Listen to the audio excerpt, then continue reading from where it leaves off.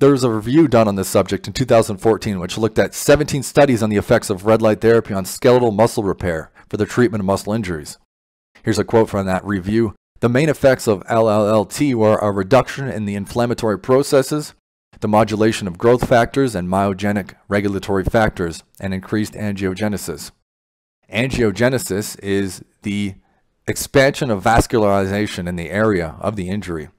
It's interesting. That's something that's also studied widely in cancer, and it's often feared in cancer.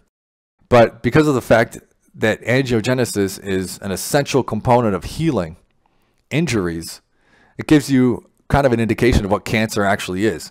When someone's injured, angiogenesis occurs. When cancer happens, angiogenesis occurs. That's because cancer is actually an injury. But that's not really widely known yet, but we'll work on that. The studies analyzed demonstrate the positive effects of red light on the muscle repair process. And here's a quote. The findings suggest that LLT is an excellent therapeutic resource for the treatment of skeletal muscle injuries. So there you go. And they actually have these at physiotherapy offices, at some of them. I had physiotherapy on my knee, and they had a low-level laser therapy device there. Although, after the treatment, I came home and used mine, and I'm pretty sure it's a lot better.